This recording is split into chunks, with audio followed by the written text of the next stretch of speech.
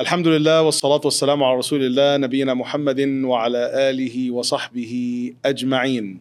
My dear brothers and sisters, Assalamu Alaikum wa rahmatullahi ta'ala wa barakatuh. This is Imam Bakeer, Imam of IC in EV.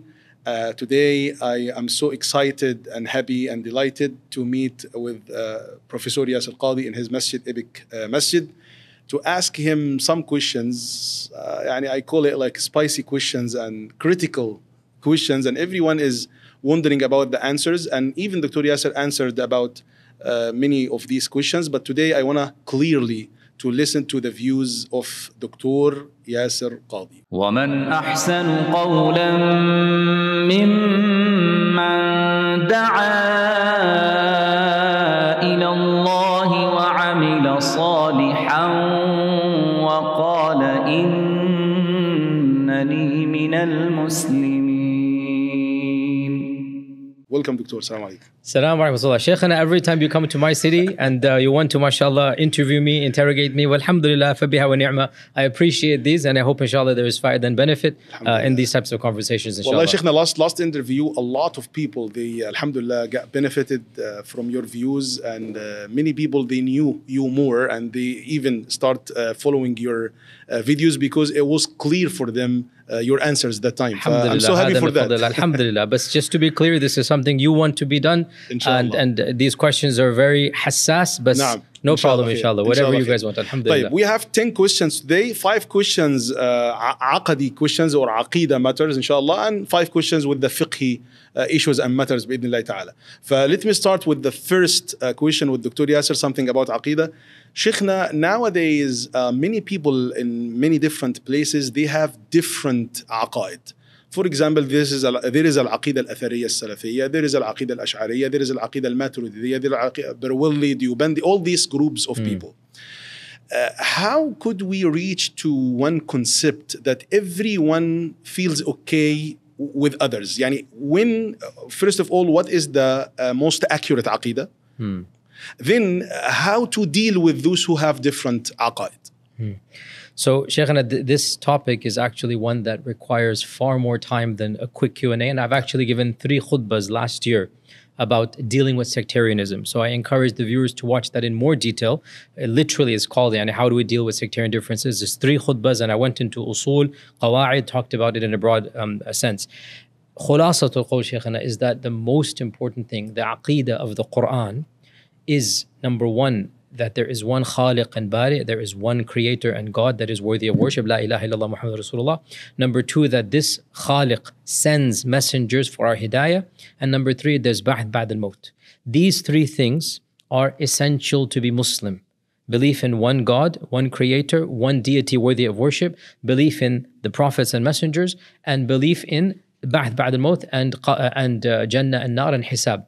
If you look at the Quran, every single page without exception mentions all 3 or 1 or 2 of these 3. You will not find a single page of the whole Quran except that these concepts constantly are brought forth. So we as Muslims need to concentrate on what the Quran concentrates on. Actually, to be honest, no alim from all these madhab talk about what you said. All of them talk about the differences among them. So my issue is we begin with what the Quran begins with.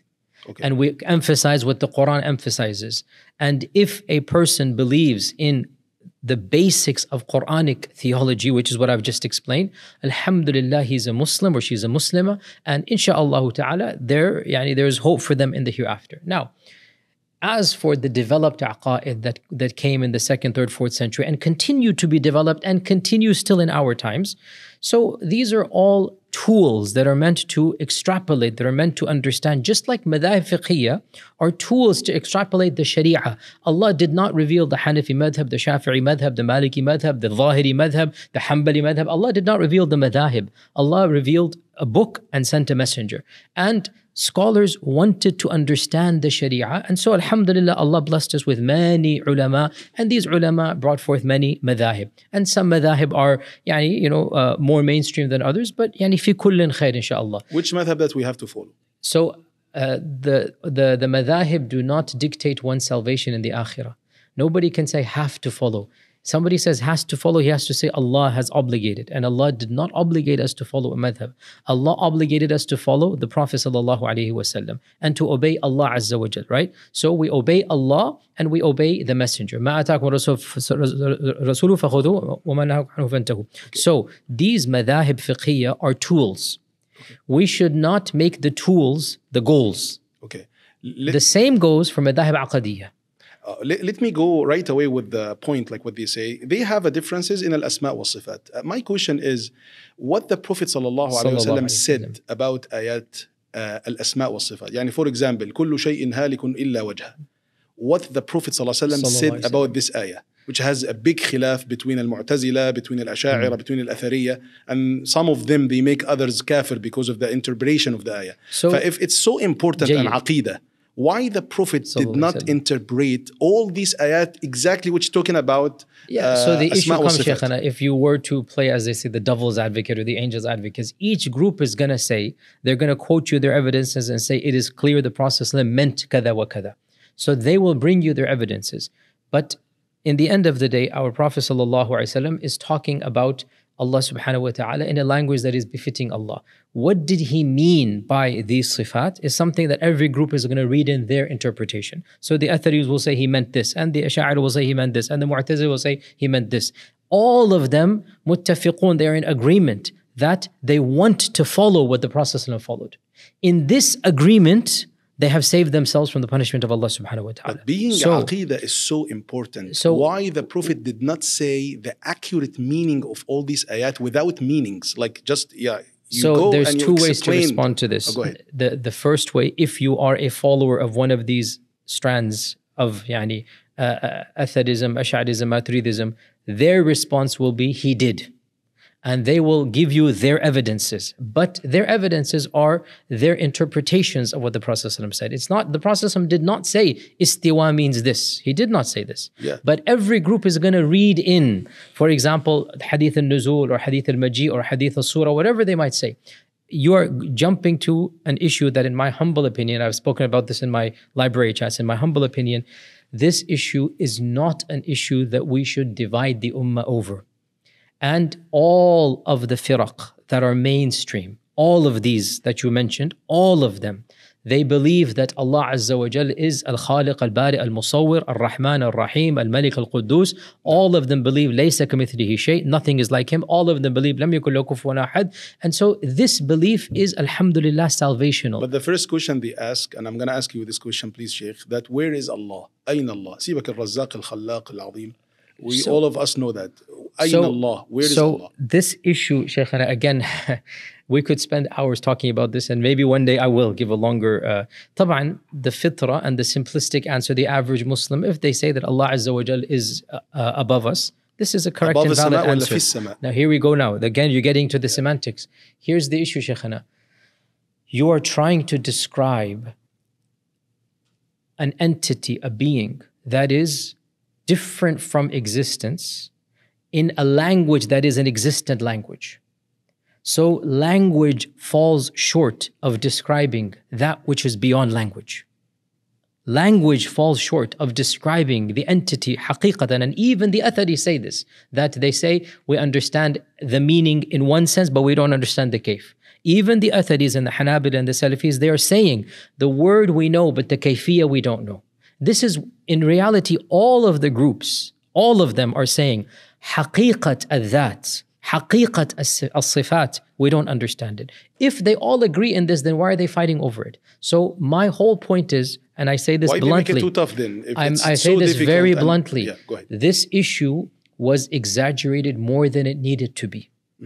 And all of them, muttafiqun, that Allah is wahid, and Allah is Ar-Rahman Ar-Rahim, and Allah is worthy of worship, and Allah hears our du'as. So what is the thamaratul khilaf? What difference does it make? That's what I'm asking about. Did the aqidah of the one who believes this make him a better Muslim? And the one who believes that, did he stop praying tahajjud? In reality, the differences between these aqaid were made bigger than they need to be. And we, in our times, need to understand that we have far bigger issues than how do you understand nuzul and how do you understand istiwa. The thamaratul khilaf, right? The benefit of this type of discourse is minimal. And we need to be blunt about this. So just let me ask I don't really bother myself with the Muslim who is within mainstream Islam, which particular understanding he follows. I'm more concerned, is this person avoiding the kaba'ir? Is this person praying 5 times a day? Is this person of good akhlaq? This is much more important. And as for these tafasil of the sifat of Allah subhanahu wa ta'ala, there is very little thamara of this khilaf. And kullu hizbin bima ladayhim farihun, every group is forced to make its own opinions more important than it really is. No. Just Sheikh, I wanted to explain something here. When I'm asking Dr. Yasser, I'm representing the opposition, like the opponents of Sheikh Yasser. Just I'm representing their views. It's not mine. Sometimes you will find me ask maybe not good questions, but just I'm trying to represent others' view. Some of them, they knew that I'm gonna to no problem. And I want to say one more thing before we move on to the next question, and that is that not next question. We're still in this question. They ask you, when someone asks you, Shaykh Yasir, yes, where is Allah? What you have to say? في السماء, على السماء. If you follow the Quranic terminology, there's nothing wrong with it. What do you think about Hadith Asma? Okay. أين الله في السماء? What do you think about it? So this hadith is in Sahih Muslim. It's something that is What is the interpretation of it as your view? The fitrah of even the non-Muslim, when they make dua, they will look up. But everybody understands in our times, when you look up, you don't mean in the 3-dimensional up, because the earth is round. Ibn Taymiyyah himself says this. Ibn Taymiyyah himself says this, that the earth is round. And what is up for us is down for the people on top of the earth, this earth. So the fawqiyya is yaliq bi jalalillah, the transcendence of Allah. Yani Allah is above us, transcendence. وليس في السماء يعني بذاتها. يعني الآن أن تأخذ بالمجاز. Of course not. Nobody says that Allah Azza wa Jal is inside the creation. Nobody says that. They said الله في السماء بكيفية لا نعلمها. When you say which سماء? Yeah, so Ibn Taymiyyah did not understand this, what you are saying. Ibn Taymiyyah rahimahullah ta'ala understood that fis sama here means that he is above the heavens, right? He's not inside of the heavens, and he has his evidence for this. So, but now he uses al-majaz as well. So you are saying majaz, and he will say it's not majaz. So in reality, Shaykh, and I'm trying to be condensed, and it's a very long topic. Yes. This is, as usual, going to get me into trouble. But frankly, the whole issue of where is Allah subhanahu wa ta'ala, it is more khilaf lafzi than khilaf haqiqi. No. I'm saying this bluntly, and I know it's going to get me into trouble. And because this is not what Ar-Razi says or Ibn Taymiyyah says. They both make a very big deal about, we don't describe Allah with the jiha, and Allah is fawq. And in reality, the both of them are worshipping Allah in the same manner. And the both of them are reading the Quran and praying tahajjud and being righteous and pious. فَكَانَ مَاذَا? And the one that says Allah is fis sama, but we don't know the kayfiyya. In reality, this is exactly what the other one who says Allah is not fis sama, because this would mean kada wa kada. So what the one is affirming is actually conceptually the same as what the other is affirming, right? Because no one says, no Athari, no Hanbali, no Ibn Taymiyyah follower actually says fis sama bima'na in the 3-dimensional coordinates, he's literally above us. If we have X, Y, Z axis, literally he is this way. Nobody says this because they understand. But Shaykh al-Islam Ibn Taymiyyah rahimahullah قال حرفا أن الله يجلس على الكرسي. لذلك هم اتهموه بالتجسيم. What do you think, Shaykh? No, he did not say yajlis. Actually, I know this for a fact. He did not say yajlis. This is not Ibn Taymiyyah. This is some of the Hanabila before.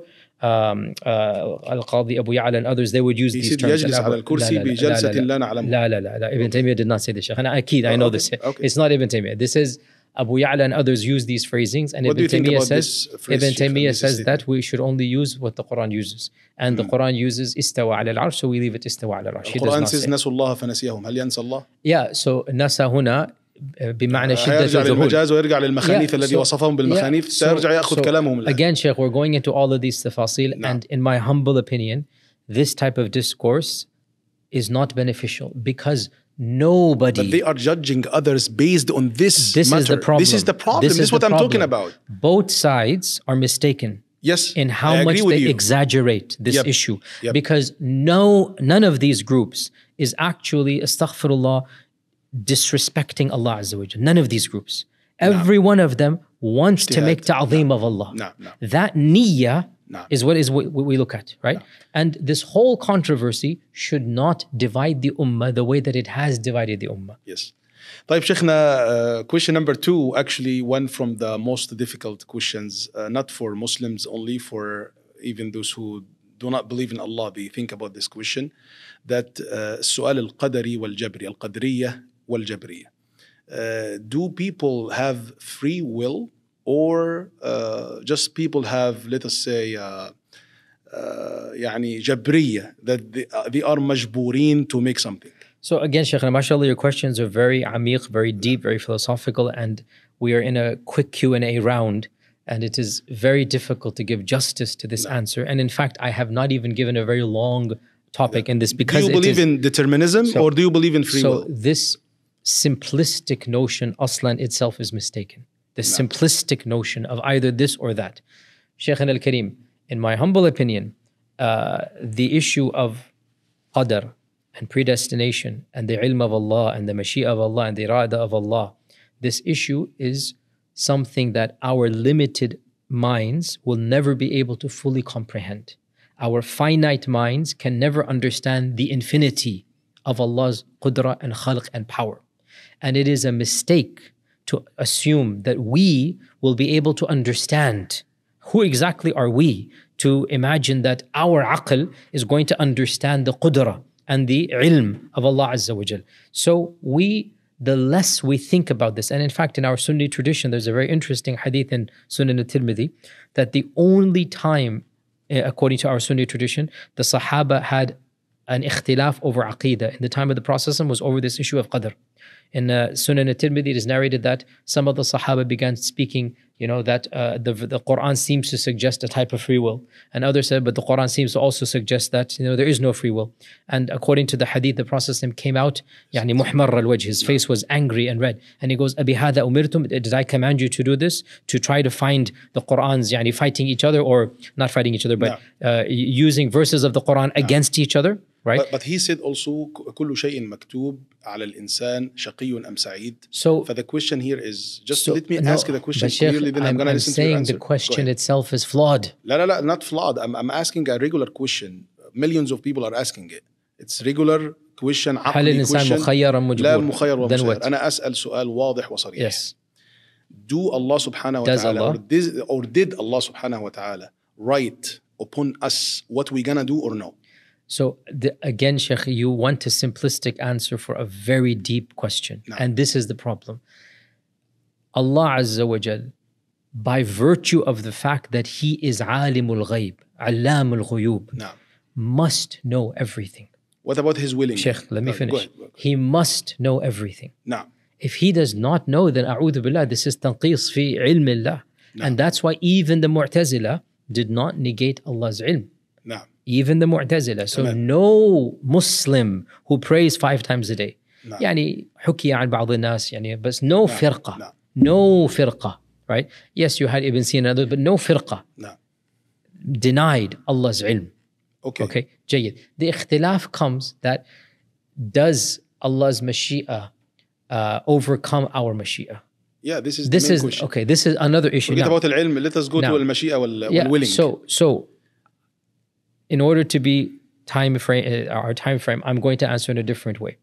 I believe it is not possible for our minds and our language to understand this reality. Therefore, what we should do is affirm Allah is all powerful, affirm Allah is all knowledgeable, affirm that nothing happens without His knowledge and mashi'ah and qudra. We affirm that fi haqqillah.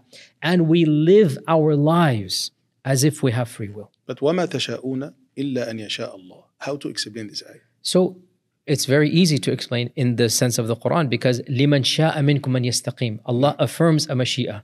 نعم. Allah Azza wa Jal says you have a mashi'ah. Then Allah Azza wa Jal makes it contingent, but you cannot. If we cannot reach to the ilm of Allah, or the qudra of Allah, or the mashi'ah of Allah, and we cannot even explain it, or we cannot imagine it, why He Himself talks about it? Because it's always done in the context of praising Allah's magnificence and Allah's power. It is never done to tell us, don't do anything because you cannot do anything. Al-aqs, the Quran always tells us, i'malu, wa qul i'malu, right? And Allah tells us to pray and Allah tells us to fast. The entire Quran is commandments. Why we have to make ilm and He written upon us what we're going to do. What's the purpose of the dua then? So when the Quran, to affirm Allah's power, and to therefore submit to Allah's magnificence without affecting our actions. The Quran is full of action-based verbs. So what I'm trying to say is, to be very simplistic, and again, this is a quick Q&A, so I know the critics can always deconstruct everything, but I have to say something that comes across as contradictory. We affirm Allah's omnipotence, Allah's all-powerful, Allah's mashia is nafida, we affirm all of this, and we live our lives as if we have free will. Without understanding. No, we affirm it. We cannot reach to the understanding. But we affirm Allah's magnificence. Yeah, we know and that. But we don't know what is written for our But how qadr. to worship, Shaykh? Again, this is not my talk, but I'm bringing even kalam al-mulhideen, the atheist people or whatever. They ask this question, and if you do not know Allah, because now you said we cannot imagine how Allah is written everything upon us, and we also should do وَقَلْ اعْمَلُوا فَسَيَرَ اللَّهُ عَمَلَكُمْ. For the question here is coming that how could you worship someone, which is Allah subhanahu wa ta'ala, and you don't know the simple question, the simplest question in the world, which is Allah has written everything upon us, why we have to make dua, why we have to worship. He written upon us, will we be in Jannah or hellfire? Why we have to... It's a very simple response to this. You do not know what is written. So you assume what is written is what you want. Let me ask in different way, Shaykh. Being that Allah has written, you will be in Jannah or hellfire, wal-'iyadhu billah, why He is punishing you, and He written before you come that you will be among hellfire people or Jannah people? Jayyid. So this question has been asked since the beginning of time, before Islam. Nah. And it was asked in the time.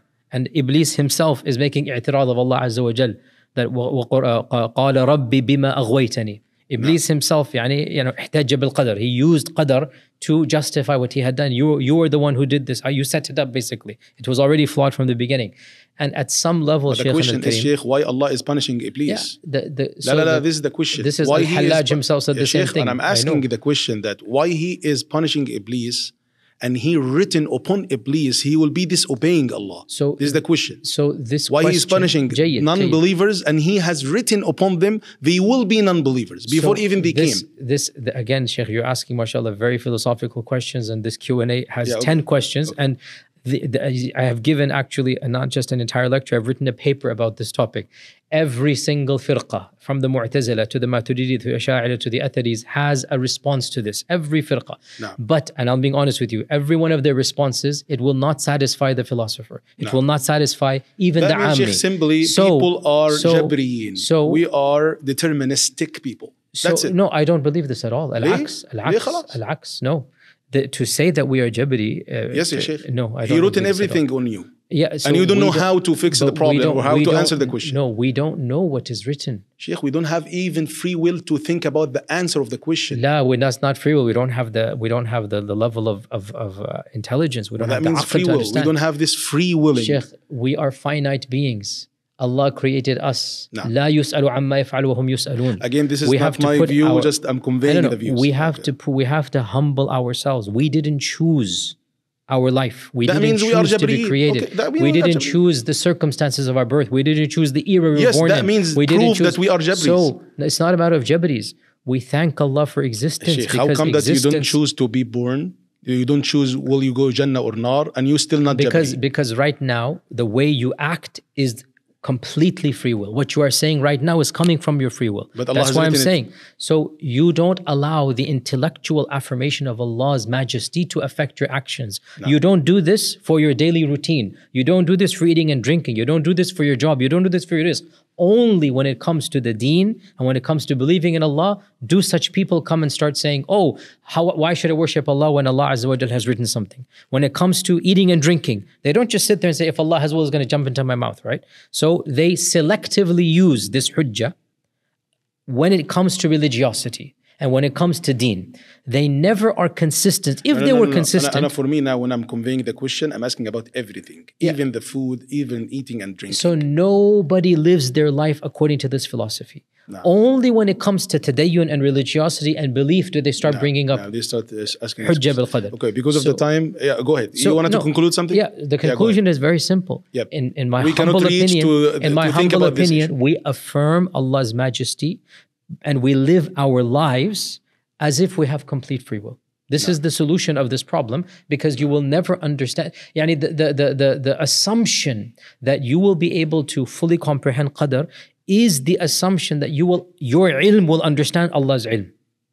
Your ilm will understand Allah's ilm. And this is a very arrogant assumption. Allah created us. Our ilm is mahdood, ma'qul is very... I'm not talking about ilm, I'm talking about al-mashi'a. So the same goes. My question was so simple, but you said that we cannot even think about it. Actually, Shaykh Jabri people, they said, وَالسُّؤَالُ عَنْهُ بِدْعَةٌ. يعني it's the same thing. خلاص, we are Jabriyin and we cannot and we have not. We must not ask about this, about these questions. So, Shaykh, and that's it. خلاص, we Jabri وخلاص. The problem comes, the other group brings a very valid point, and that is that to claim that Allah has no control over the creation is really tanqis. It is a very, very disrespectful thing to say, which actually eliminates. Mu'tazila said, but which actually eliminates. Al-Mu'tazila, Shaykh, اختاروا طريقهم. They chosen their way. I don't agree with them, but they said, خلاص, أنت مخير completely. Allah does not create evil. Yes. If you make evil, you are the one who choose that. And these issues, and I don't believe in that. Just I need another question, another answer fixes the problem. So these issues, Shaykh, have been debated for thousands of years on all of the firaq.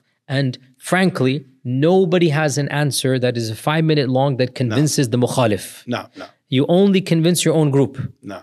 This is what I'm saying. You see Ra'i al-Ain, you see it yourself, that this question is beyond the capability of the average person to understand. Really. You see this because you tell me, we have 4,000 years of recorded philosophical history.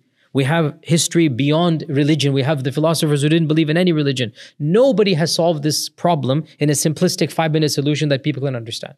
So do you think that we can solve it right here? It's not going to happen. The response, Shaykhana, is where there should be a level of humility, that what can I understand, what cannot understand. And we have to also deal with waqi'. You exist. You exist right here and now. Okay, what are you going to do with your existence? You have to think about who created me. What is the purpose of existence? Sure. What's going to happen after my death? And my answer about this issue, it's so simple. Being that we cannot know and understand, like what you said, choose your position. Either you mukhayyar like Mu'tazila, or you Jabri like the Umayyas and these guys. You should act like you're mukhayyar. Ya Jabri, ya Musayyar. Even the Jabri acts like they're mukhayyar. That's the reality. Only when it comes to tadayyun, they say, oh, we're Jabr, majbur. But when it comes to everything else, even the hardcore Jabri lives his life like he's mukhayyar. طيب Shaykhna, and I know the questions are so difficult and it's not easy to answer it in Q&A sessions, but let us go right away to the third question in Aqadi questions. And nowadays it starts coming that can we make dua for non-believers, especially if they are humble and they are peaceful? Can we make dua for them? Can we pray for them? Al-maghfirah wal-rahmah. We can definitely pray for them when they're alive, 110%, no problem. We make dua for them, Allah guides them, and even something good in their life, like if somebody doesn't have children, may Allah bless you with children, no problem. Why it's before in their life and after? But again, right now let us speak with what is the default position. The default position, even within the most strict, is that dua can be done in their lifetime for anything maslaha diniya and maslaha dunyawiyya if the person yastahiq dhalik, no problem. Like if he's a good person, may Allah bless you with good rizq, whatnot, no problem. Now, the issue comes after they pass away. As you are aware. This is actually the question. As you are aware. Okay, so the question is about that. Okay, so as you are aware that the vast majority of fuqaha and ulama, it's not just one firqa, this is the vast majority, they say that the one who dies in a state that is outside of Islam, we remain silent about him. And we do not say whether he's going here or there. We leave his affair to Allah subhanahu wa ta'ala. And we do not make dua. The reason why they say this is because, as you're aware, there are 3 verses in the Quran. And there's the incident in the life of the Prophet, again from Sunni sources, because the Shia don't believe in this, but the Sunni sources believe this, that Abu Talib passed away outside of Islam. And the Prophet wanted to make istighfar. As you're aware, this athar is found, this hadith is found in Bukhari and in many of the books of the Sunnah.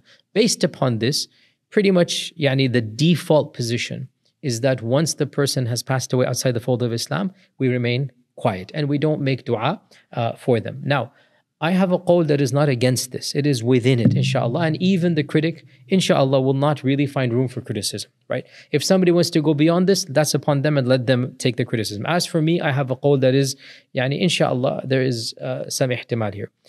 We do not verbalize istighfar for the kafir, but it is permissible for the person whose family member, whose loved one, was an innocent person who he wasn't a rejecter, mu'anid.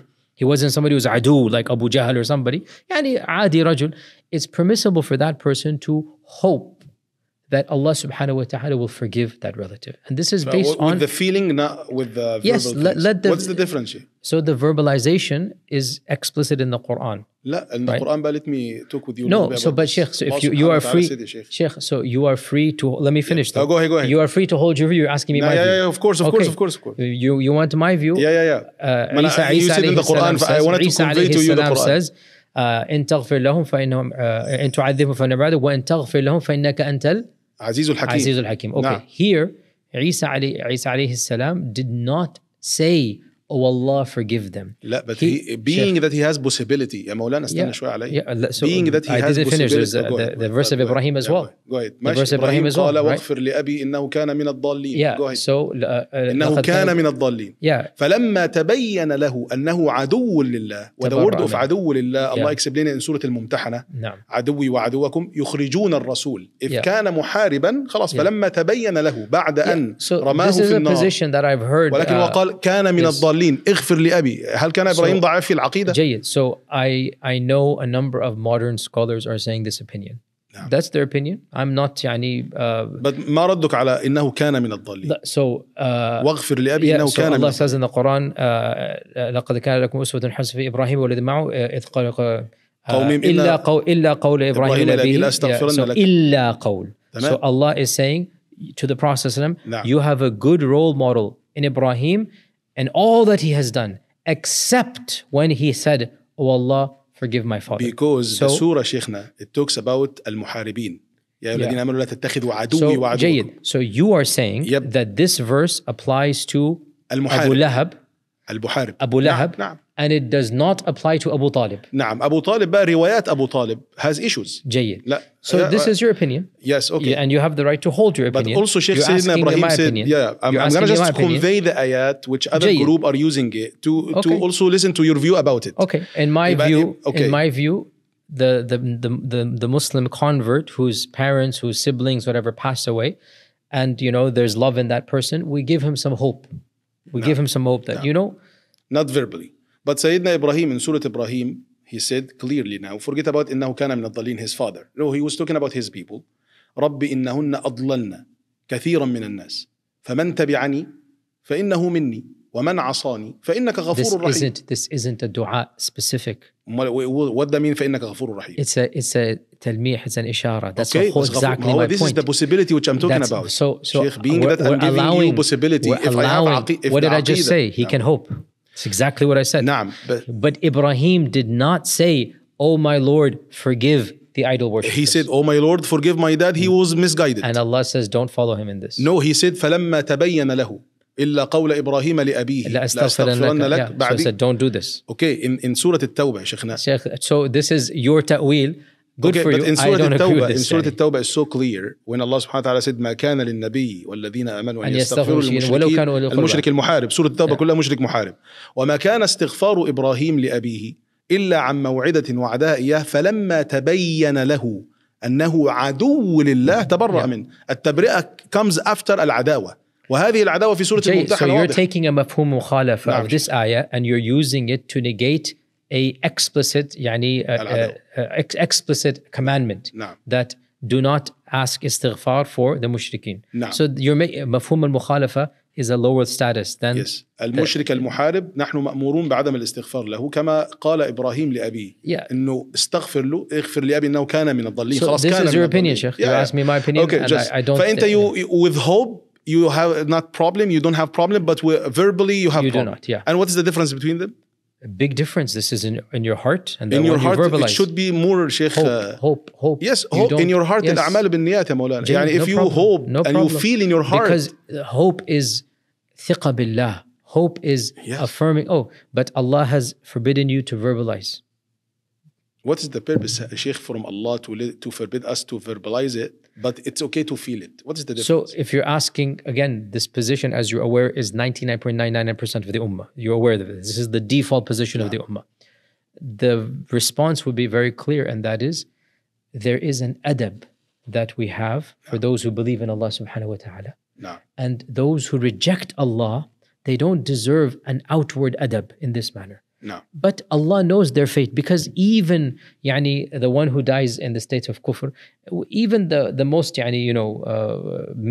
well, not everybody, I should say, most of the firaq say it is possible for the one who did not know Islam, did not know haqiqat tawheed, did not know Hadith al-Muhammad, it is possible for them to be forgiven in the akhirah. This is something the vast majority, Ibn Taymiyyah says this, Al-Ghazali says, everybody says this, right? No. But they also say, but do not ask Allah to forgive them. How do they make jamma of this? Very clear. The one is a hope, and the other is su' al-adab. Because when you verbalize, right, it's a type of iqrar. But لو كانت سوء الأدب يا شيخنا لما لمح إليها إبراهيم وعيسى. Isa clearly said, if you forgive them. No, but this is not explicit, like I said. Again, the point here, which we're talking about it, Sheikh, I do طبعا respect your view, but the point again is, I don't have it. Like, feel something, but it's wrong to talk about it. الإيمان, it comes with the feeling أصلا first. So again, الإيمان يعني عقيدة, feeling وعمل, إحساس وعمل. يعني كيف أنت أؤمن بشيء وhope something but don't say it? What's the point here? If I hope that Allah will forgive them. The only reason we're saying this because the Quran is explicit in this regard. Most of ulama, and you know better than me, most of fuqaha, they said that if your wife dies and you can just stop giving the money of the kafan for the wife if she dies. يعني, I can bring you thousands of opinions. 90% of ulama agreed about something, and it's not good. Who said that all of them were agreeing about that? It could come as a political issues or something. Because it does not make sense. Jayyid, like I said, you're not the only one that says this, but it's not the position I hold. JazakAllah Khair شيخنا. We're gonna continue inshallah. Okay. Question number 4. الآن إن شاء الله السؤال الرابع وهو سؤال سياسي للدكتور ياسر قاضي. دكتور ياسر, do Muslims should participate in politics affairs? Politically, do Muslims should participate? This is the first question. And here in America, which group, like let us say Republican, Democrats, which group you prefer, or which group you see that they will help actually Muslim people politically? Jayyid. So if you look at the seerah of the Prophet ﷺ, he didn't make this distinction between political affairs versus social affairs. He wanted to effect change. He wanted to bring about positive change in every single way possible. Sometimes the most effective way you only can verbally do. And other times, the most effective way, you go to the politicians and you negotiate with them, right? So you look at your situation. But to say that Islam is not about politics, to say that Islam tells you to not get involved, this is very incorrect. Islam is an entire system of living one's life. And a part of that living is how you interact with other people and how society functions. Even if you live in different country, the country does not actually practice Islamic laws. You effect change in whatever way is feasible. You effect as much change as you can, and the how you effect it and the techniques and tools you use will change from time to time and place to place. What the Prophet said and did in Medina is not the same as what you could say and do in Mecca in terms of influencing politically. But he did try to influence in every single majal. So to say that one should not get involved in politics, They say, Sheikh, we are living now in America, in Western land, and those who are criticizing you, they said that the democracy for them is kufr, is haram.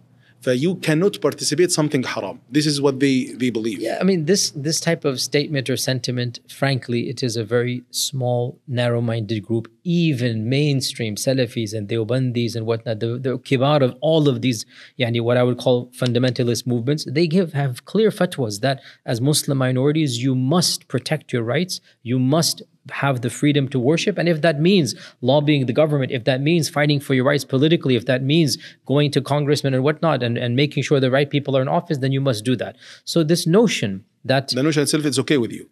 Of course, you must participate, But the question is, to what level and to what level of compromise? And I have given a longer interview online.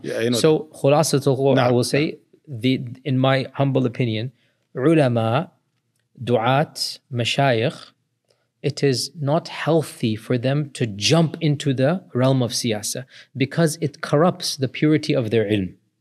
But there are people that are involved in siyasa that the ulama should have direct contact with. And I call them the soft pragmatists and the soft purists. I have a much longer discussion about this, right? Because siyasa, politics, is all about the lesser of two evils. It's about compromise. It's about bringing about some group of people to effect change. And in the process, you have to give and take. And a person who is upon ilm and basira, and a person who is wanting to preach morality and the truth cannot give and take the truth. You cannot compromise upon the haqq, right? So my assessment of the reality we live in the Western world and the Western lands, ulama and mashayikh should not be at the forefront of direct political activism. They should be one step behind. They should speak generically, and they should encourage the right people, and they should be in touch with the right people. But they should not, in my humble opinion, lead. This is my opinion. I could be wrong, I could be right. This is my opinion. The reason why they should not lead is because when you jump into politics, by nature of the game that is played, you must compromise. And when you compromise, then your ilm is affected, your wara is affected, your taqwa is affected. And I've been very blunt in this regard. I would not want, my brother, my student, I would not want a person whose priority is the pleasure of Allah subhanahu wa ta'ala to corrupt that purity by compromising on the deen and entering politics. But there will be people who will be entering politics, whether I want it or not. So it is healthy for me to be in touch with them and to advise them and to tell them to choose the lesser of two evils, even if I myself don't want to be in their position.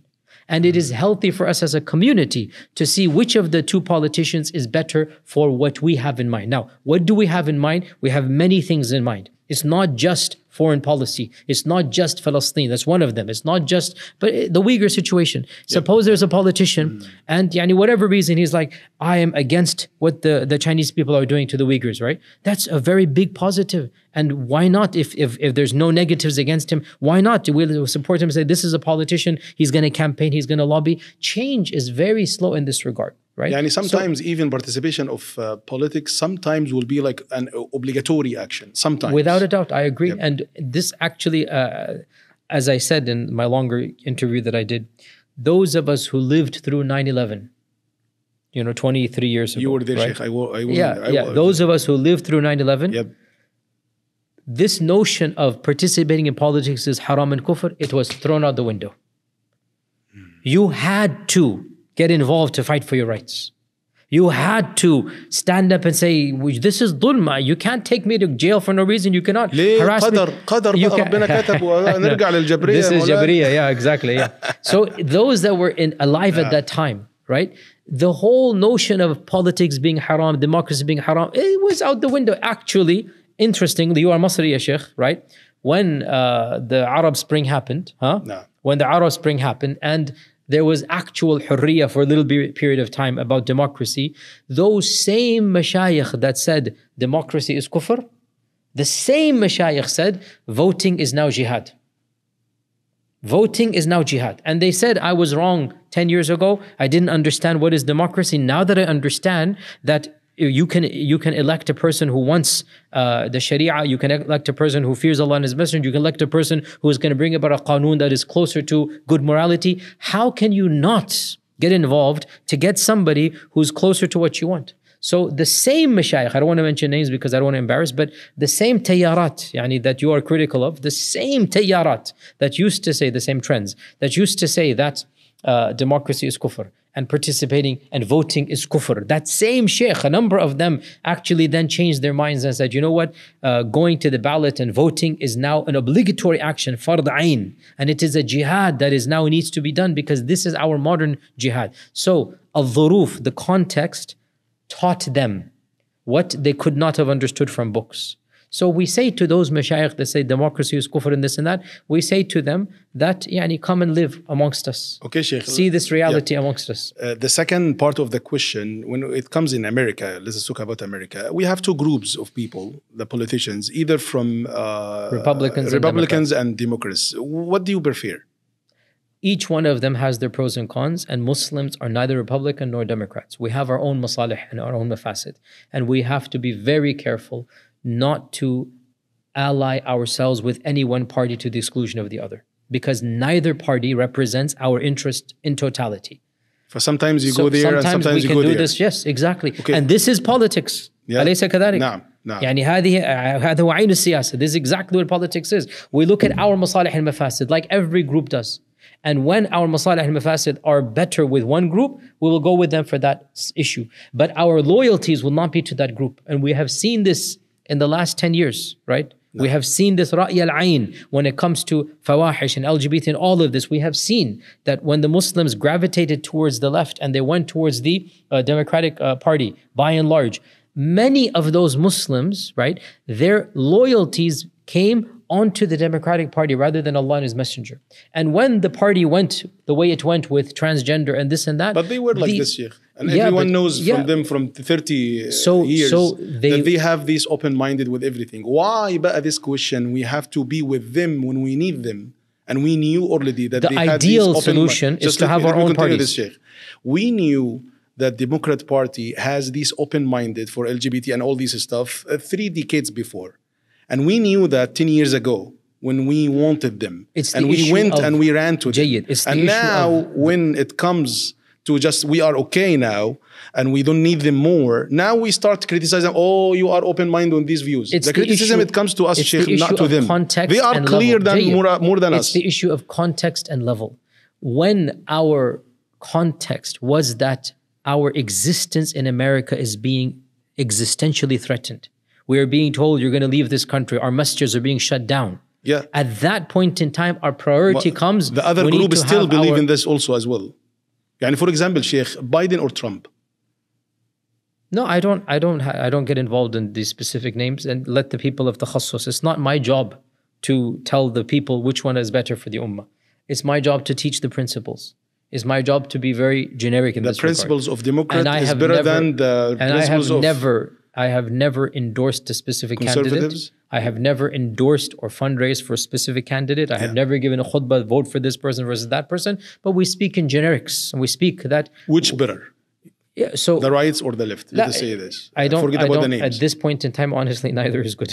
At this point in time... What are you going to do? You still participate? Yeah. So in my opinion, politics is more local than national. In my opinion, one of our biggest problems is we concentrate on the presidential elections and we don't concentrate on our local school board, on the local person who's running for the city council. The city councilman has more impact on our masjid than our democratic, presidential last candidate. Thing in this Shaykh matter, now some of Republican people 5 years ago or something, they banned many Muslim people to even enter the country. Well, some Muslim people now, they go and they said because of other party is taking us away from the, the moderate views or something. Now some people said we're gonna vote for those who 5 years ago banned a lot of Muslims to even enter the country. What do you think about this? So let us hope that we can influence these people from stopping this ban, because that is what is happening. The same Republican Party that hated us so much, many of them are recognizing that we can help them in the fight for morality, in the fight for family values. That's why... But some of them, they don't need you. That's why. So it depends on state to state. Alhamdulillah, in some states they need, in some zones, zip codes, they need us. Without a doubt, they need us. In zip codes in New York and Chicago, they need us, and Dallas, they want right? to use us. So we use them. It's a two-way street, Shaykhana. That's what politics is. How to use someone he does not need you or does not want you to be here. Yeah, but... How to use someone he has racism against you, against your race, against your religion. So the specifics of this goes back to Ahl al-Takhassus, the people Who is Ahl al-Takhassus? Those that are involved in politics. That's not me. But they are supporting now LGBT and these stuffs. Not everybody, Shaykh. There are people amongst them. We know them. I know them. There are people amongst them. Fi'lan mutadayyinin. There are people that are involved in politics. They pray 5 times a day. They are avoiding the kaba'ir. They have actually, I cannot mention names, it's amana. They have come to me saying, what can we say in this difficult issue? How do we phrase these things? What? So there are people, alhamdulillah, there are people. And I would much rather these people who have some ikhlas and some wara' and some taqwa, they're worried. I have people, I cannot mention names, very high level, phone me, contact me, reach me, you and cannot they say, mention their I cannot, names, and they cannot even talk publicly with but the they're khutab. asking me, How Muslim people they're will asking do. me, Yeah, go ahead. what is the phrasing that I don't have to be worried about on the day of judgment? This shows they have iman. Yep. It shows they have iman. Tamam, but this Okay. أهل التخصص, they cannot deliver their views to regular Muslim people. What about the regular Muslim people? What they have to do? So they listen Next to the election, will they go to the right or the left? Regular Muslim people. Sheikh, there is no way one answer will fit all the problems. No way. You cannot say to the Muslims, vote right or left. You look at every election, every office, every person, every single election at every level you look at. No. And you then say, masalih al-mafasid on this and on this and on this. And you work your way from top to bottom. And even in this, you will find ikhtilaf. No. So be it. Good answer from Shaykhna Shaykh Yasir. Okay, let us go with the last question in the Aqidah matters, actually about the music. And I think Aqidah music, hold on a second. yeah, Sheikh, because they You made music into Aqidah. Yeah, I will tell you why. Because some people, they believe that if you love music, you will raise the nifaq in your heart. For sure, it comes with Aqidah Oh, I matters. see what you're saying there. Okay. Music is a fiqh issue, but you are saying... I make it with Aqidah issue because some people think and believe that if you listen to the music much, you will raise a nifaq in your heart. تربي النفاق. What do you think about that? No, so this is multiple issues now. Again, the issue of music, first of all, what do you mean by it? Music. Because even music has multiple. Do you mean... beautiful voice? We talked about maqamat. We talked about taghanni. We talked about... I'm not talking about this. I'm talking about alat Allah. Okay, so now even alat, as you're aware, there is a distinction that has been made from the time of the tabi'un. Fluent. I'm talking about alat Allah. From the time of the tabi'un, tabi'un. The distinction has been made between the sounds that come from hitting something versus the sounds that come from blowing into something. This distinction comes from the earliest, and some would even say the Sahaba, but for sure, without any doubt, this distinction is found in the Tabi'un. But Abdullah ibn Ja'far, and we have so we have very clear distinctions from the past that lots of people allowed that which you hit, like a type of duff or a drum or something.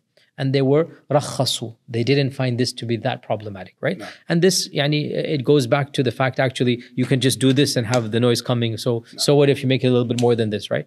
So by and large, those instruments in which it's percussions, they call it, and basically you're hitting something, there's much more tasamuh even from the past in this regard. And even very conservative, as you're aware, even the very conservative ulama say, yes, it is allowed in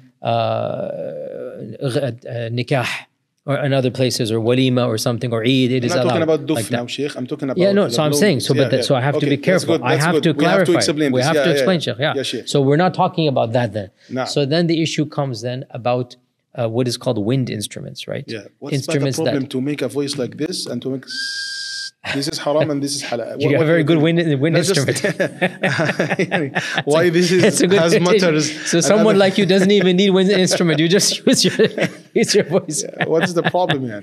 Jayyid, Sheikh. So you're talking again about an issue that transcends me and you. It is beyond me and you. It goes back to the very tabi'un and even sahaba, and we find this back and forth. So Shaykh, if you notice, alhamdulillah, I have given thousands and thousands of lectures. We need right? 2 minutes, Sheikh. So if you notice, this issue I have not given a detailed lecture about.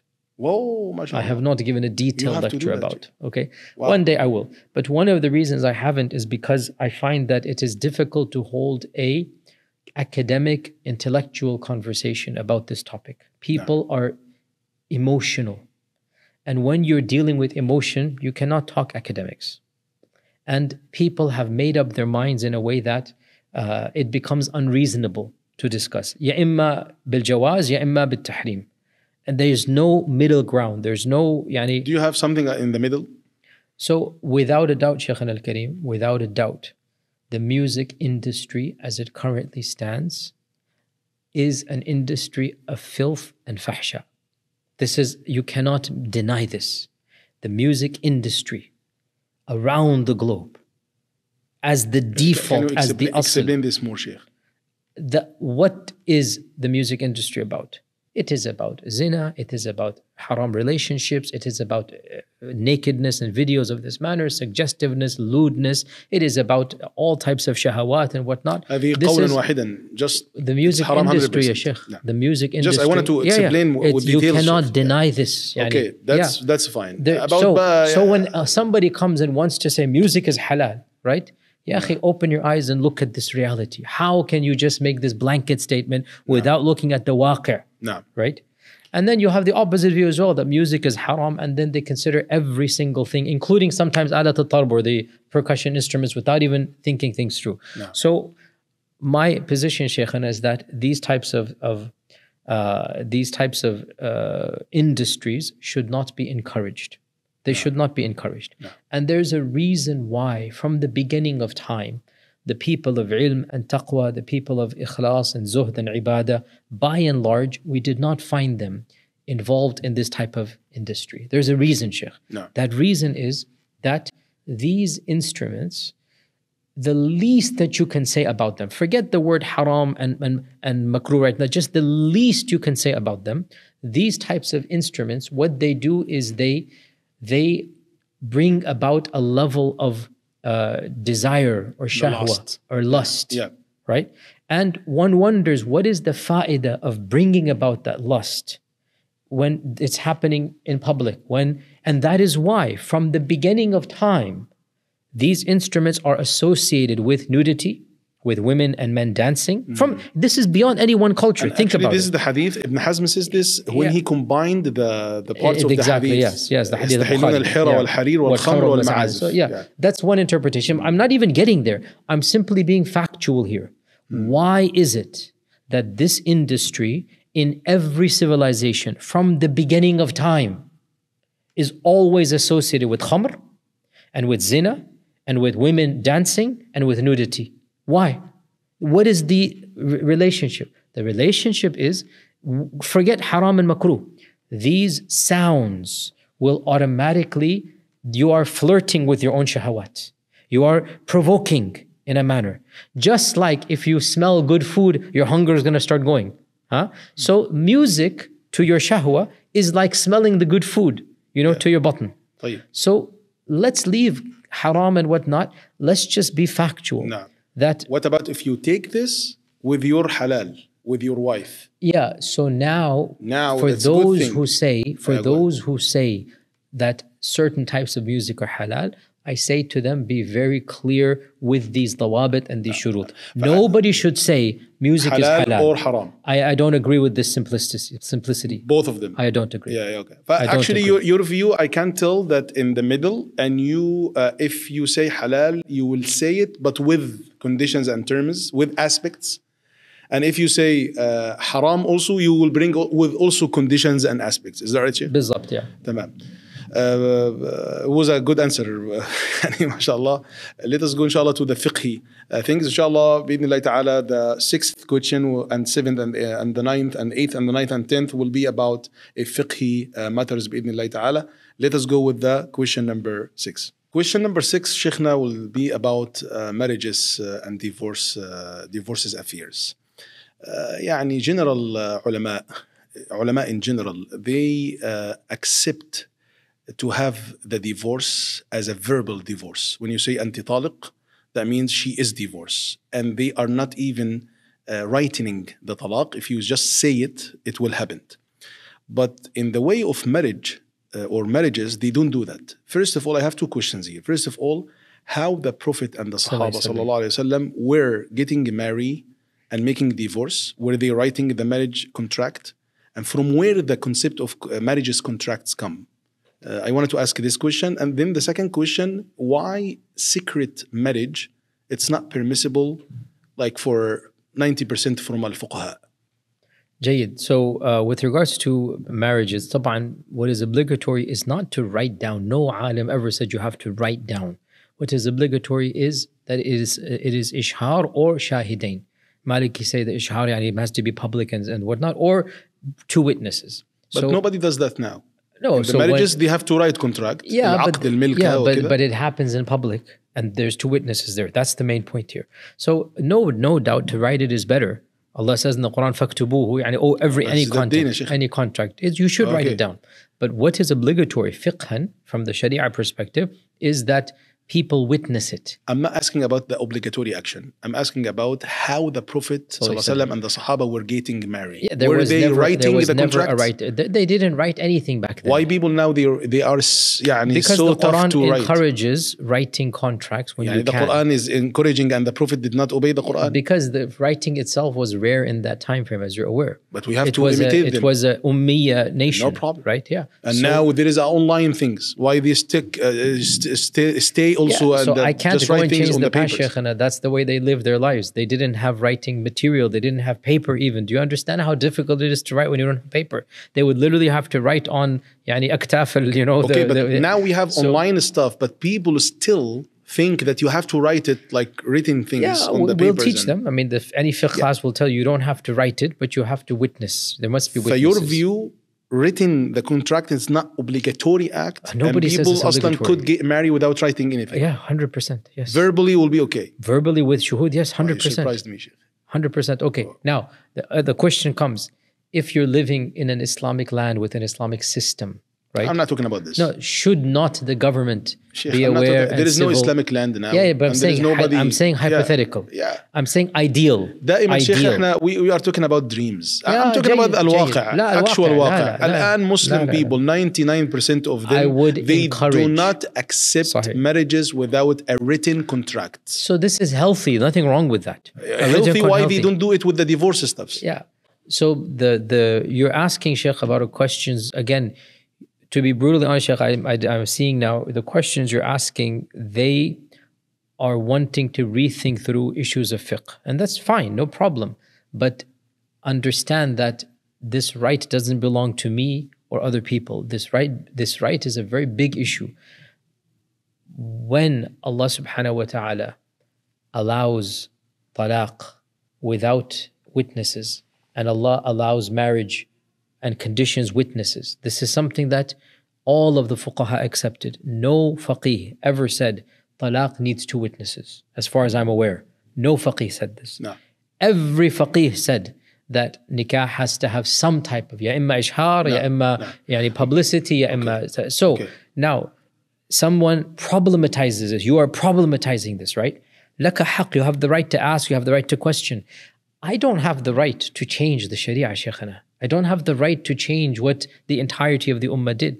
Even if they are doing something the Prophet didn't do it? No, but Shaykh, how from where the source of the Sharia? If the fuqaha now, if the people now? No, Shaykh, there's nothing wrong with writing the contract. There's a difference. There is nothing wrong with that, but you make it as an obligatory thing. This is the wrong thing. Yeah, I agree with your view. I got surprised, to be honest. I did not say that. Sheikh, another question that, what about the secret marriage? Why also many ulama, they prohibited it? What is the point? And ما أقل الإشهار?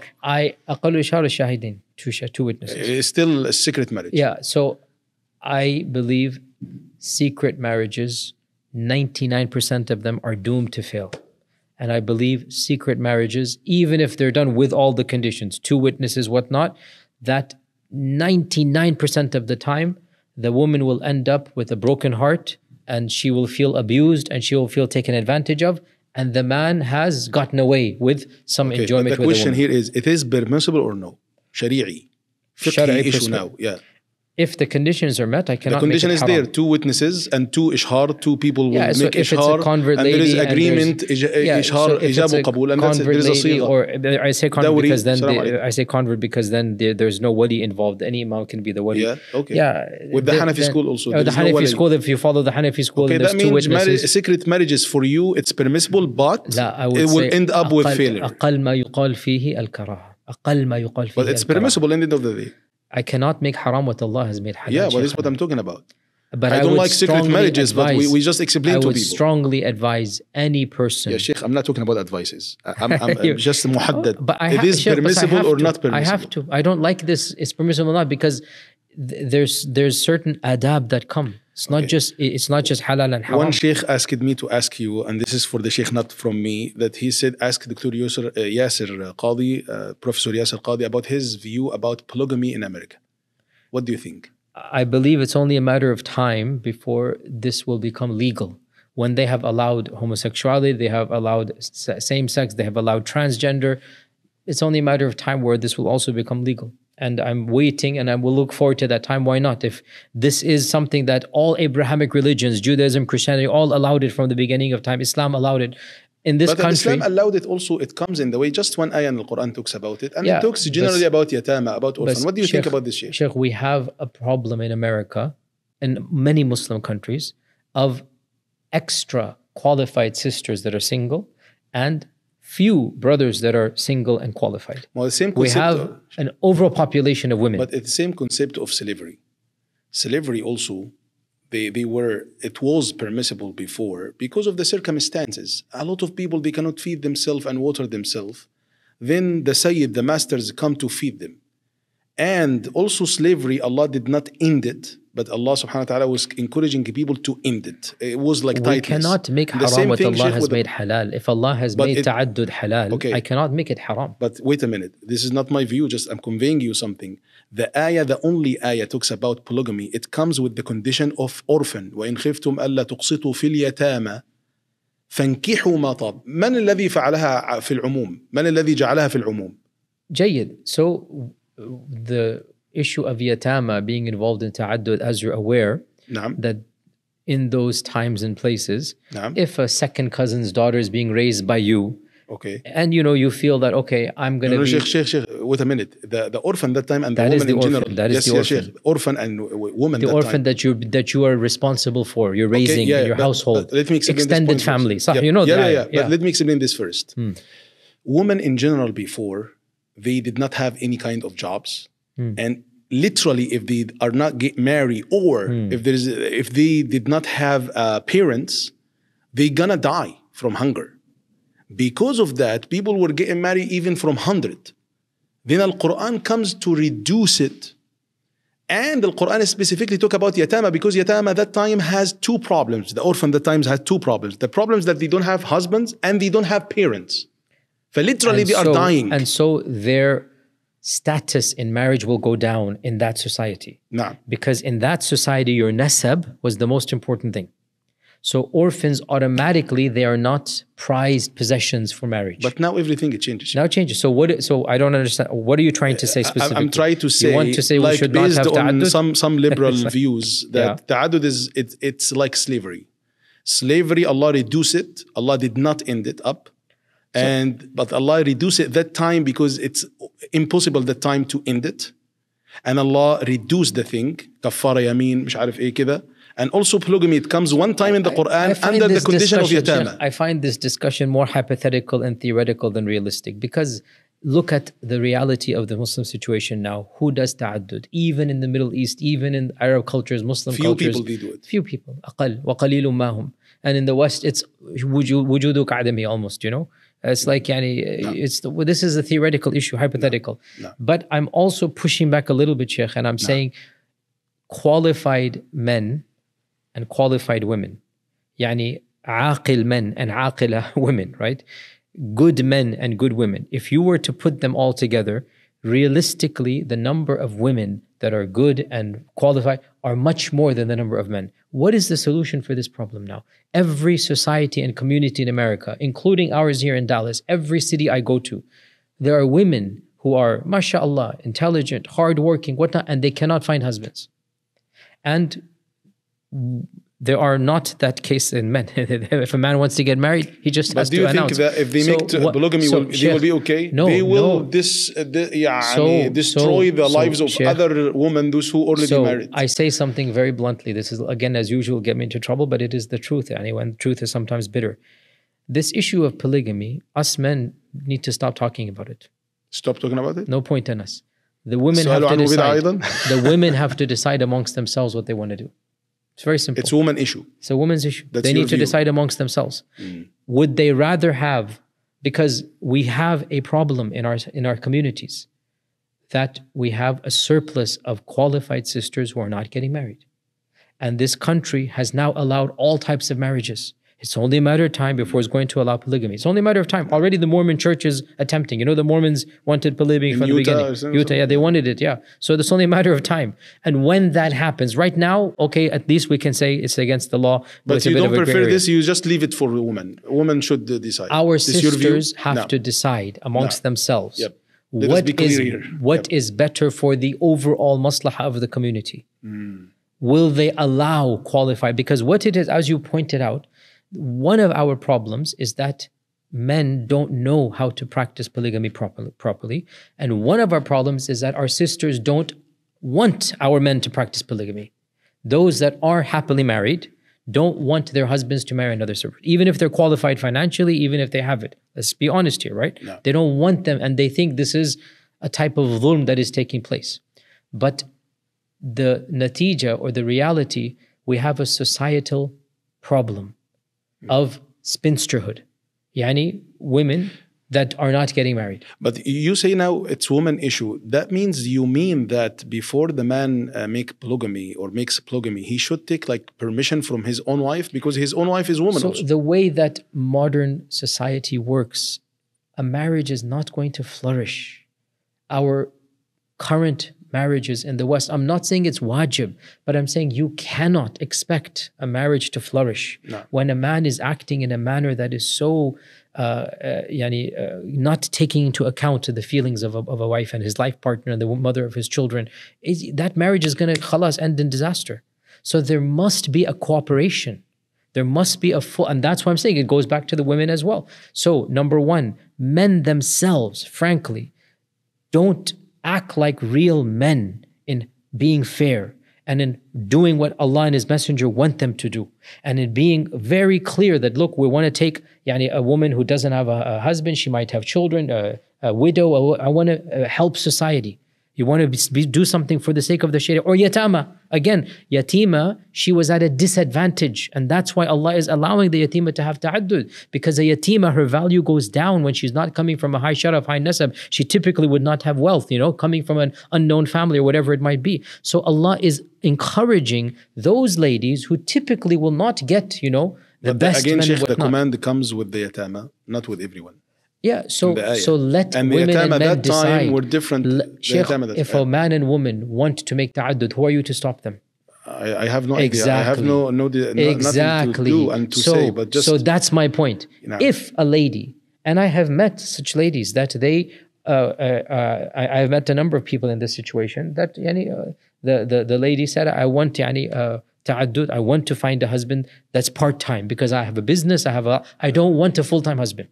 There are people like this, right? She's 35 years old, 40 years old, 45 years old. She doesn't want full-time husband. Yeah. She wants part-time husband, you know what I'm saying? And there might be a husband and wife, like they don't have children. This lady can help them, whatever it might be. Who are you to stop them, Shaykh? Right? You're not. So let people decide amongst themselves. What I'm saying...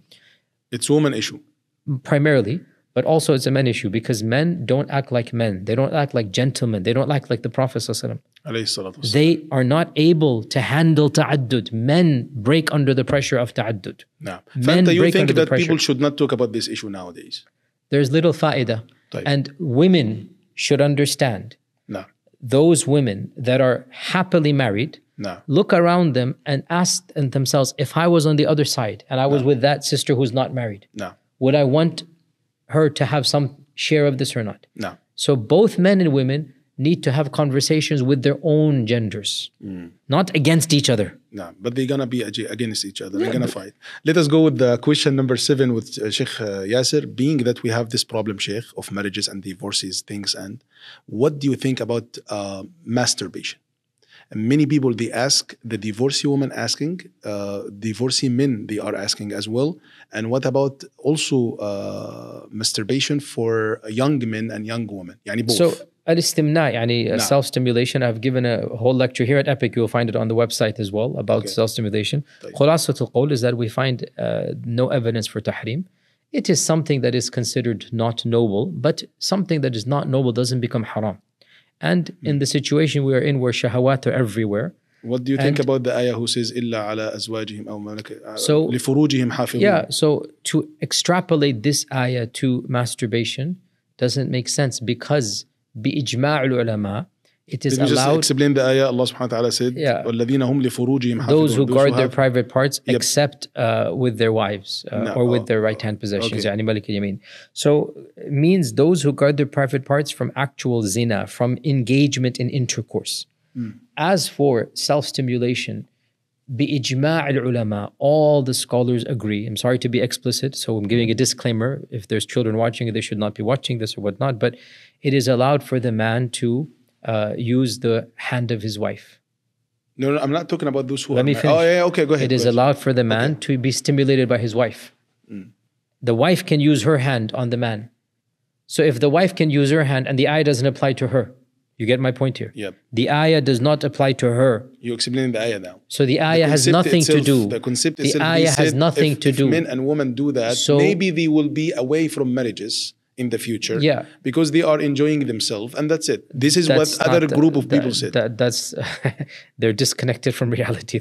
It's like No, they said that al-istimna these is a people are temporary using, solution for some you know, people. some toys and some Yeah. these stuffs, and they say in the future maybe these women or these even men, the divorcee ones, or so they will the be away position from that I marriages. They advocate is- won't need the marriages. position This is what they say, not me, by the way. That is Imam Shawkani's position. He has an entire risala في حكم الاستمناء. Imam Shawkani was very, very والإمام ابن strict. القيم يا مولانا، والإمام Ibn الزهري. al-Qayyim has this, and there's athar from Ibn Abbas and others in this regard. By the way, I agree with you, but Ahmad just ibn I wanted to Hanbal, ask other Ahmad ibn people. Hanbal perspective. also has an explicit riwayah in this regard that it is jaiz. Yani, For you, al-istimna, masturbation for women or men, it's permissible, even divorcee women and divorcee it men is or permissible, young but it is permissible, but we have to be very careful What that that we means? don't open the door for zina al-ayn. No, I'm not talking about zina al-ayn. I'm No, talking about but just, see, for okay. most people, Nah. for most, especially men, masturbation is linked with pornography. No. We have to be very clear here. You're Pornography, talking about masturbation pornography only. Okay. is harmful to the soul. It No. corrupts a person's mind. It is zina al-aynain. All of this is clear. No. As for mujarrad al-istimna, yani only masturbation, no doubt it is something that is not noble. No. And it is not something anybody should be proud of. But if a person does it, it's not something that will cause them to be punished in Jahannam. JazakAllah Khair, Shaykh. Question number 8. 8, I will move over. Now, Okay. mashallah, that can people keep dogs in their homes? Yes or no? And don't tell me Maliki wa Shafi'i. I need the opinion of Shaykh Yasir. Me personally, I do not encourage this. That's all I will say. I do not encourage it. Why, Shaykh? تطرد الملائكة or kicking the angels and this thing, or what do you No, because the lu'ab is najis. That's the No. only thing. Lu'ab is najis.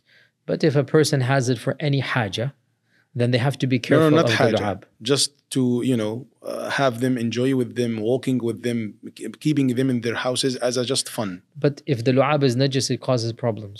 Okay, why the lu'ab does not make problems for Ashab al-Kahf? The dog were in the cave with those who... No, but even the lu'ab, for the one who owns it for a haja, he has to be careful of it. Okay, but the what is the haja problem is- of the lu'ab itself, of the saliva itself? What's the problem? So the problem, there's no problem. The hadith tells us that it is najis. Okay, then. Okay, so because it's najis, we don't want to pray with najasa on our clothes. We don't want to sit down with najasa.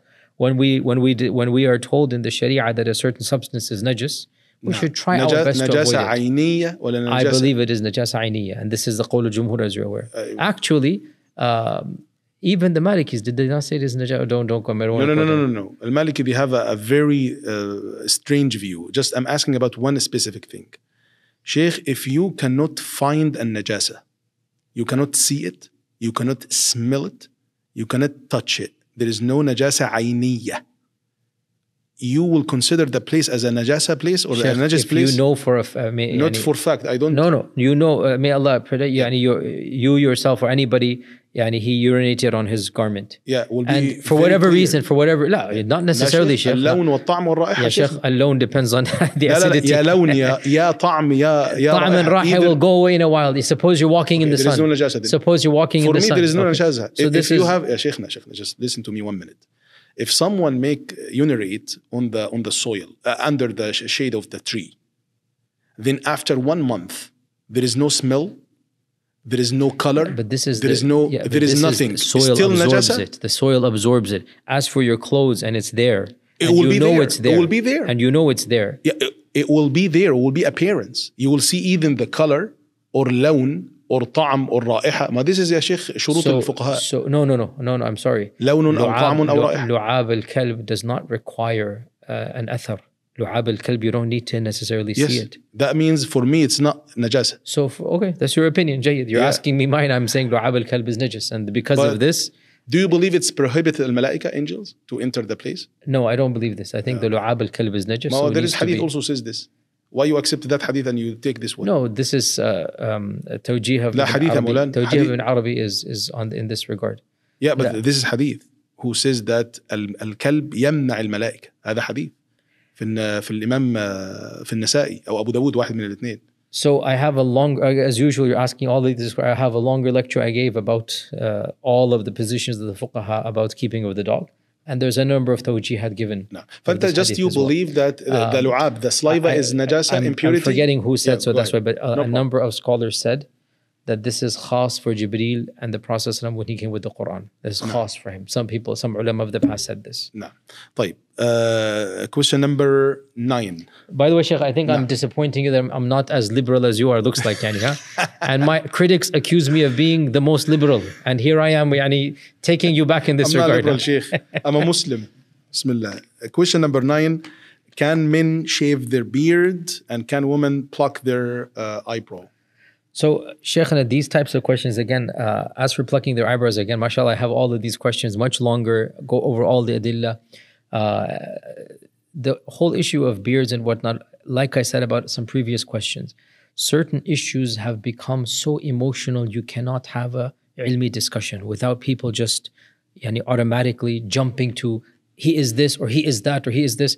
And when that's the case, then I don't find it beneficial to have a discussion. When a person has taken an issue that should be discussed in an academic setting to a level of emotionalism, it becomes sa'ab to have a back and forth. The issue of the beard is, in the grand scale of things, very low on the list of priorities of the ummah. Very low. Some groups have made this the number 3 or 4 on the list. The majority of al-fuqaha, they say to shave your beard, you are a sinful. And they make it a big deal, by the way. So my point is, حدث الناس بقدر عقولهم. Speak to the people according to their level, right? Amen. When the majority of Muslims are not even praying, they don't have zuhd and they don't have taqwa, they don't have khawf Allah Azza wa Jal, they're not thinking of the akhirah. People come and they concentrate on something on the list that might be number 97, number 150, and they ignore the first 100, right? You create a fitna in the minds of the people and you turn them away from the deen. These types of issues, Shaykh al-Kareem, they should come when the heart is full of love for the Prophet ﷺ. And now you want to be like him. Then you come to that part on the list. So I believe it is good for the Muslim to want to follow the Prophet in some sunnahs like this one. And it's good. Sheikh Fir'aun has long beard and Abu Jahl has long beard. And so again, we get into this. I never said it's number 1, number 2. I never said it's the sign of Iman. I never said this is the mahakk al-khilaf bain al-Muslim wal-Kafir. No, they said if you shave your beard, you will be fasiq. And fasiq la tuqbal shahadatu. You cannot even let your daughter get married. So you cannot witness her marriage because you are fasiq. The one who wants to show love telling you what to they the say, Prophet. That's their position. The one who loves the Prophet ﷺ and believes that certain things, not everything, because in my opinion, dressing like the Prophet ﷺ is not sunnah. I don't believe this. Dressing like him is not sunnah. It's habit, ada. No. But I do believe that the beard is the sunnah that he wanted us to follow. I do believe this. But it should come from mahabba. It should come when you want to be like him. It should also come from wanting to be like the Salihin. This is something that comes with them as well. As for Fir'aun having a beard and Abu Lahab and Abu Jahl having a beard, everybody had a beard back in the past. This only happened in the 1910s when men began to shave. Wa'illa, every culture, pre-modernity would have beards. No. It was sha'air of the rujula. What's the plugging of the eyebrows of the woman? So, what do you think? A number of scholars of the past said this was a sign of prostitution. Yeah. And so it was prohibited as an alama for that. No. So when it is done, yes. So when it is done for this, then it becomes haram. A prohibition with reason. Yeah. Now there is no reason for because that. Because it doesn't seem to make sense that there's Allah's la'na on something like this. Same the concept of the beard. When it says وَلَا تَتَشَبَّهُ بِالْمُشْرِكِينَ. There is no Allah's la'na. There is no mushrikeen. Now the polytheists like Jivara, they have long beard. Yeah. So again, Shaykhana, as I said, this issue, once a person reaches a level of mahabba, No. he should automatically do it. No. I never want to give a whole khutbah about something that comes on the list very low. No. I don't believe this. So I leave this issue. No. And it should be done organically and naturally. طيب Shaykh, does hijab is obligatory act, and where is that Allah said hijab is obligatory act? And I'm talking here about hijab to cover the hair of the woman. So the default, and again, Shaykh, the problem comes both the beard and the hijab, they are emphasized more than what Allah and His Messenger have emphasized them, in my humble opinion. Ma'an al-hijab is higher order than the beard. Comes with modesty. Okay. More than to comes with a certain place that you have to cover. Again, let me rephrase what I'm saying so it is clear. Regardless of the position one holds about the hijab and the beard, to make these issues the constant issues that are brought up in khutab and durus is not following the Quranic methodology. In the whole Quran, there's 1 or 2 verses about the hijab. Yeah. No. So it needs to be discussed in that priority and context. And the fact that we live in a time and a place where the level of fuhsh and nudity is so much, we need to understand our sisters cannot reach ideal immediately. So for them to be encouraged to go step by step, it is better than to present to them the ideal and know they cannot follow it. But they should know the ideal. No. But we should be gentle if they cannot reach the ideal. Let me finish. This is a very sensitive issue.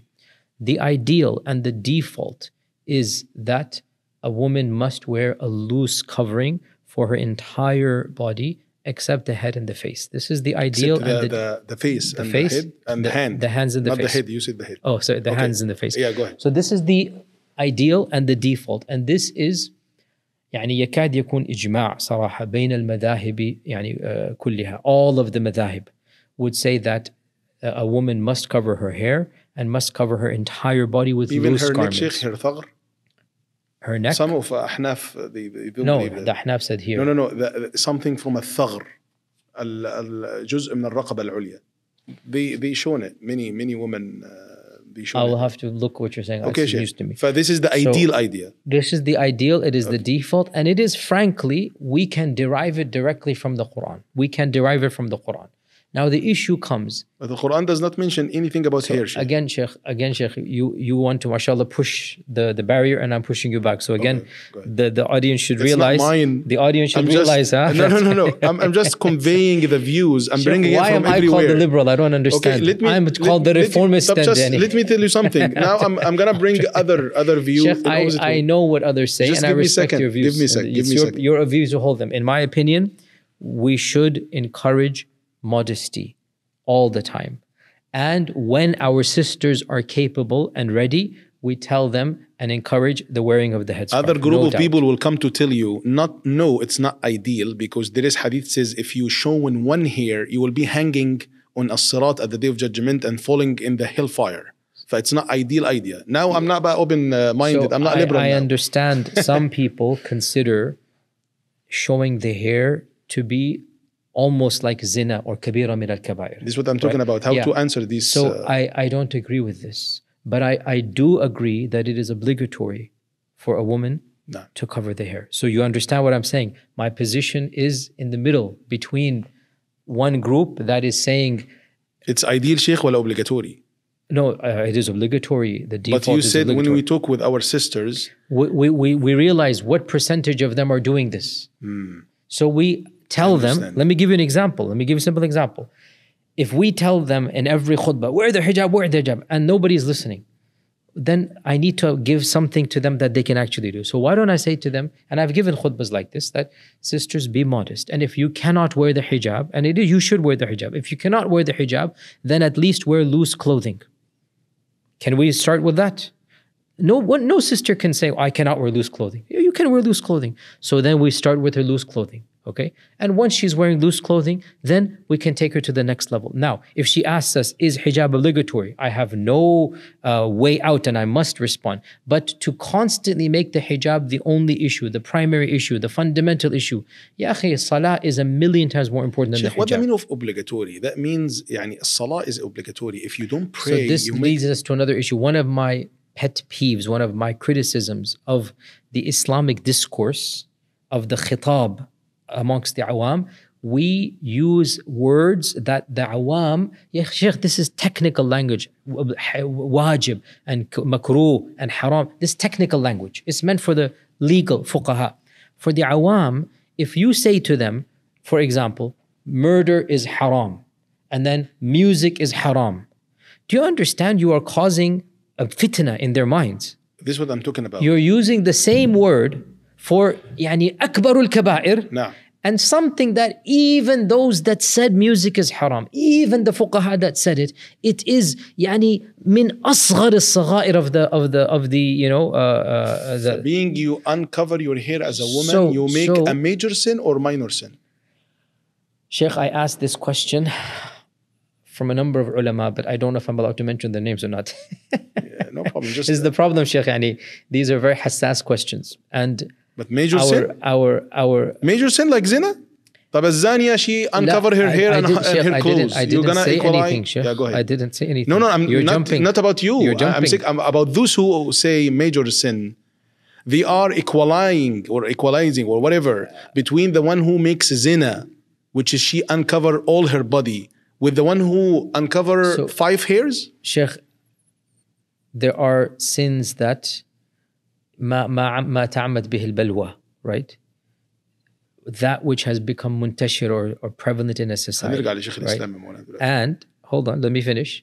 And if a person falls into a sin that is prevalent in an entire station or place or time, it is not the same as a person who goes against and makes his a statement and does a sin that nobody does in his time and place. So there is a reality, even in our classical books of fiqh, even in usul al-fiqh, and what a sin that is muntashir, that is everybody is doing it, its level of sin is not going to be the same as somebody who invents and brings about and makes a statement in a society that does not do it. No. So بصفة عامة, we need to look at the context and the culture. But what the ulama told you? The ones that I asked, No. they said it's not. It's not major sin. Yeah. I do agree with them 100%. But I asked them in private, and these are senior. Like, I mean, I again, I have to. I can't. I'm a person. No, who's no, no, no, amana. no, no, no. I'm not asking about Yeah. their names. But these are people that are very mainstream and very conservative. Again, and it is Allah's test upon me that the positions I hold, many times people far greater than me hold them, but they get away with it. No. And when I say them, yani subhanallah, qamat ad-dunya ma qa'adat upon me. No. So but the problem comes, Shaykhana, is that we have to be wise in these things. We don't just tell people, oh, this is a minor sin, go ahead and do it. Yeah, it's not hikmah like this. So we encourage modesty. This is what we do. Yeah, this is the point. We but if encourage al-haq, modesty. Shaykhna, yani why as a shuyukh, as a ulama, we knew something that it's easy, but we do not say to people. What is the point? If al-haq, we should We don't show want to al-haq for discourage everyone. piety, ya Shaykh. Let's be fair here as well.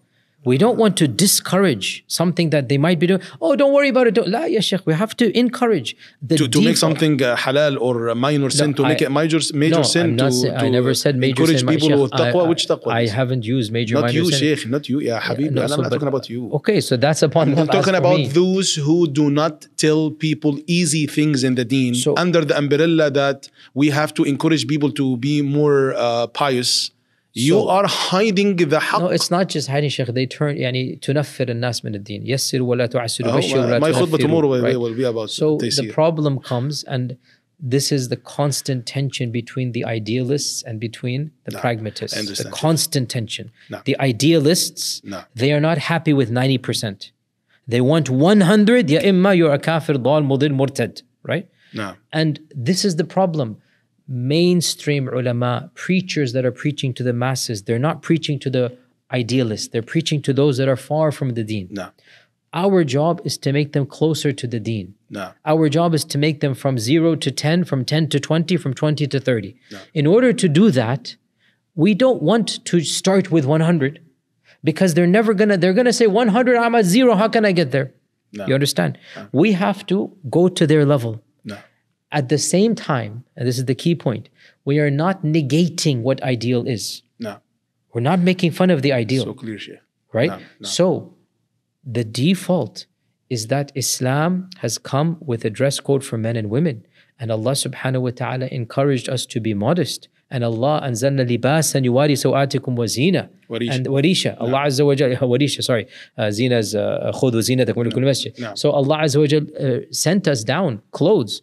And throughout all civilizations and culture, Shaykhana, think about this. Every Muslim civilization from Indonesia all the way, to Morocco and then Andalus, our sisters wore head coverings. Think about this. There was never a society. Sheikh, don't tell me this I'm not against al-hijab. No, I'm not. I'm using you as the example because there are people that are saying I have hijab. to be clear with people. Yeah, I know. Yeah. So the default is the Sharia has come with modesty and hishma, and this includes the covering of the face, of the head. Understood. And wallahi, I'm so curious to know who's the ulama that Sheikh talk about with them about this issue. I'm gonna know the names after the inshallah interview. But Sheikh Yasir, tantalizing. one from the most knowledgeable ulama here in America and all over the world.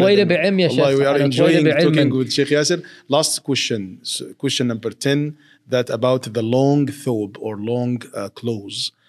Some people said that if you do it even without khuyala, without arrogance, you will be in hellfire. Even Ibn Taymiyyah said, whoever does this without any khuyala, this is not a kabira. It's not a kabira. Even Ibn Taymiyyah said Shaykh Ahmed ibn Hanbal said something different. Ibn Taymiyyah said you must have the kibr. Ahmed ibn Hanbal said if you wear something below the ka'b, below the ankles, you will be in hellfire. And now Ibn Taymiyyah rahimahullah, this it's not following. He's not following now his Shaykh Ahmed ibn Hanbal. So tell me about Ahmed ibn Hanbal. So as far as I am aware, what you are saying, Ibn Hanbal himself has another qawl. I'll have to look it up. But as you know, Ibn Hanbal always... But when he explained the hadith, يا شيخنا, of ما أسفل الكعبين فهو في النار, هو قال I will have to لا look it up, نأخذ الحديث الآخر. No. We won't take another hadith who talks about خيلاء Sheikh, the as a default qarina. Position of all four madhahib, al-Hanabila, wal-Shawafi' wal-Hanafiyya wal-Malikiyya, the default position is that the one who lowers the garments without khuyala, without kibr, the sin, the kabira does not apply to him. This is the default position. Al-Aqs, the one who say that it is a sin, this is qalilun ma hum ashird, a small group of people. Actually, believe it or not, do you know who was one of the most mutashaddid? Ibn Hajar in this regard, Al-Shafi'i. No. Even though Imam Al-Shafi'i didn't hold this position. But Al-Shafi'i later on, Ibn Hajar and Al-Dhahabi, these two were very strict in this regard. Then the modern Salafi movement, they took this as the default position. Sheikh, they were hanging it in the masajid, making the picture. You live in the 90s there. Yeah. If your thobe, like the thobe who covers the ankles, they said fin nar. Yeah, so you will be in hellfire. Ibn Taymiyyah didn't have this position, and none of the four madhahibs has the fatwa on this. None of the four madhabs. This is something I did. By the way, this was in my Medina days. My first major bahth I did in Medina, my first year. That I was really استغربت كيف, how can the fuqaha, the majority of them have a position, and حنبلي مذهب only لا يا شيخ not ابن تيمية. الإمام أحمد نفسه يا شيخنا محرمها. يا شيخ ابن قدامة and others لا ماشي ابن قدامة nothing comparison to ابن حنبل. بس the معتمد في المذهب يا شيخنا ابن حنبل himself, forget about معتمد. ابن حنبل himself, he's so we are not able to look up right now because we're having it back and forth, but I'm 99% sure you will find the riwayah in which he also made this tafsil. What we have to do, Shaykh, when we found two riwayat and opposite each other, you're getting into a whole usul al-fiqh issue. What we have to do with that? When you bring some alim says something and the opposite of it, which one you have to take? Which qawl you have to take? Depends on which usul you're going to follow, and that's a whole different question. If you are athari, you're going to just pick the things which make it more strict, Sheikh, or what? Let's not open this door because everybody's a muqallid, and so the athari will find his shaykh that he thinks is upon the haqq, and he will say this is what the hadith says. So everybody follows their own shaykh in this regard. So in my opinion, Shaykhana, this prohibition applies in this time and society. في زمن النبي صلى الله عليه وسلم, in the time of the Prophet صلى الله عليه وسلم, the point of lowering your thobe underneath the ankle, it was meant to show that I have wealth. أنا لا أبالي, I have so much clothes at home, I can get it dirty. You want to make the statement like the one who has a very loud suit, we call it. The suit that has this and very showing off suit, flashy suit, right? No. Somebody who has a car with all the weird colors and the most $200,000 car, he wants to make the statement, I am rich and I'm flaunting it. The issue is the kibr of the heart. No. And the garment becomes the alama of that kibr. مفهوم. Right? So in our time and everybody is wearing normal pants and shirts and thobes and whatnot, the sabab is gone and the illah is gone. So it is not something that is haram. Every time, alhamdulillah, we stayed with Sheikh Dr. Yasir Qadhi, we are enjoying, subhanAllah, 3 hours now to bring you these 10 questions. We staying like 3 hours to record with Sheikh Yasir in his Masjid in Ibik. I really enjoyed with talking with Sheikh Yasir, Professor Yasir Qadhi, about all these matters and questions.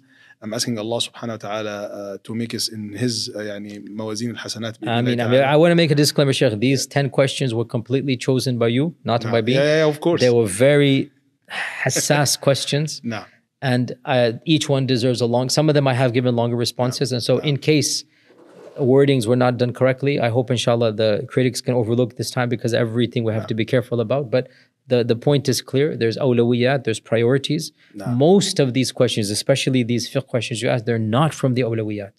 And so my point is we have to be the wasat. We don't want to make tanfir of here or tanfir over there. That's what we're trying to say, inshallah. Wallahi, we are blessed as a Muslims, people living here in America, to have someone like Sheikh Yasir Qadhi with his knowledge. We are blessed to have all the people of ilm. Politeness, with his wisdom. I'm asking Allah subhanahu wa ta'ala to give him more.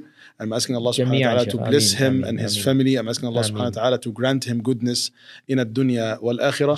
Thank you so much. Those who are watching us from any place in the world, barakallahu feekum.